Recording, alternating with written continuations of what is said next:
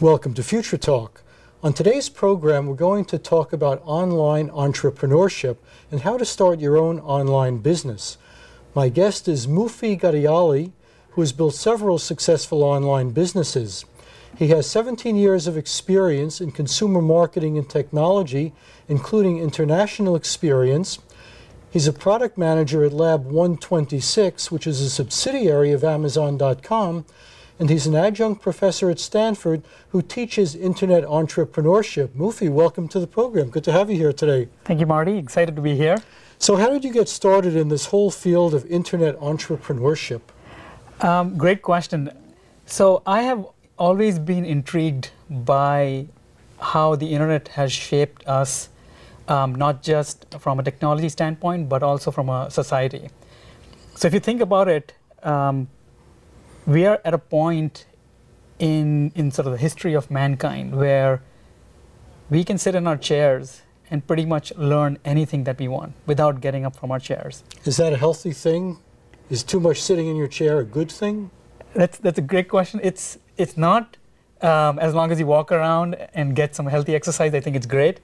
But the amount of information that's at our disposal is just phenomenal. The real power now is how we take that information and put it to use. And to answer your question, that's what I really tried to do with my course here at Stanford, was to take all of that knowledge and then channel it in a way that can efficiently make money and turn simple ideas into profitable businesses. Well, making money is something that most people like to do. Let's say that you want to start some kind of business. Maybe your wife crochets potholders or something, and you want to sell them, or maybe you have something even more ambitious in mind. How do you go about creating a business around that online?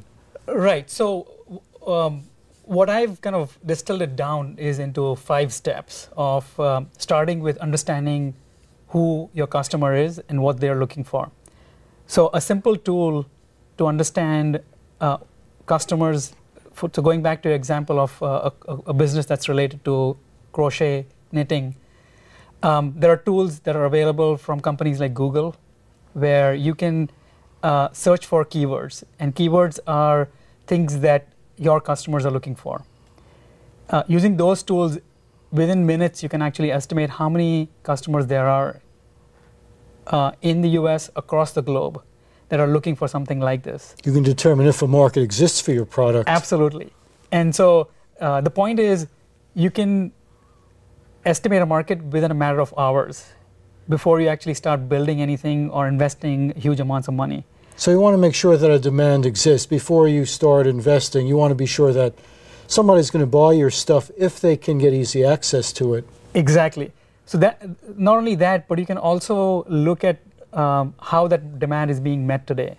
So a simple Google search with those exact same keywords will yield a list of your potential competitors. And as you sort of look into each competitor, you can build a profile of what is serving this market's needs, and you can build a good understanding of where the needs are not being met. So what I talked about in my course was finding gaps where the existing market players are not meeting the customer's needs, and then capitalizing on them. So basically you look for a need that's not being fulfilled. Exactly. Okay, and let's say you've decided that you can sell your product on the internet. Now you have to have a website, right? How do you go about getting your own website? Right. So when in the early days on the internet, so about 20-25 years ago, most websites were hand-coded, and you needed specialized skills to set up a website. Now there are open platforms called content management systems. A good example is WordPress or Drupal. These are open source, community managed platforms that can build extremely complicated, scalable websites in a matter of hours. So for instance, and I'll give you an example, whitehouse.gov is built on Drupal, which can run highly scalable systems as well as small businesses. The beauty of this is all of these are free systems that can be downloaded and installed on any servers. And as sort of businessmen without technology background, you can find developers who can manage these sites for a few $100s a month. So there is some programming required. You are going to probably need some help if you're not a programmer yourself. And fortunately not, because there are so many existing programmers available who are proficient in these types of platforms, so WordPress or Drupal, and who can literally implement a website for a few $100s a month. They can design it to your specifications.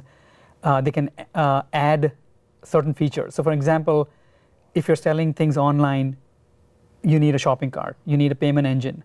All of these are available as modules, and developers who are experienced can actually plug them in a matter of hours and get that functionality going. So they're basically software kits that it's sort of like a company in a box. It already has everything you need. It has the ability to take credit cards and everything you need to sell. Absolutely. For instance, you can use a very basic account from PayPal that can be set up in a matter of 15 minutes, and you can be accepting credit card transactions on your website within an hour. So the point of all of this is a lot of this stuff has been created either by third parties or by outsourced communities. And so for business professionals, they can focus on their value add, on their marketing, and less on technology. So this is a little bit like Amazon.com. You work for a subsidiary of it. Like they basically replace the brick and mortar building and cut out all the overhead, and they do pretty much all of their selling online. Right. So for a small business, they can look at three things: either selling products online, so it's physical products, which can be sourced in the US or outside. They can sell services, which is basic services like copy editing, proofwriting, format conversion, things like that. Or they can sell information, which is online learning, online education. All of these are highly scalable, and really what a small business entrepreneur really needs to focus on is how they're going to differentiate themselves in the market, how they're going to outmarket. Scalable, meaning that if suddenly your customer base jumps by a factor of 100, it's not that much trouble to accommodate it. Exactly. So going back to your example of a brick and mortar, the capital investment in starting a brick and mortar business runs in the hundreds of thousands or sometimes in the millions of dollars. In an online business, the capital investment is extremely low because everything is virtual and it's scalable. So as you get more customers, you can just buy more server space, more computing horsepower, and you can outsource to more developers and things like that. The other huge opportunity also is expanding globally. So if the service is compelling enough, it can be sold pretty much outside the US in any country that has that need. So expanding globally becomes much more easier. And then the third aspect to it is there are outsourced services for pretty much everything. So for instance, you want to get good web designing, graphics, icons, logos. All of these things can be outsourced to experts in their field. So you can outsource logo design to a graphics expert. You can outsource your website design to a web expert, and leverage sort of the best of breed without actually having physical employees and physical location. Now you've organized a few online businesses yourself. What is an example of one of your businesses?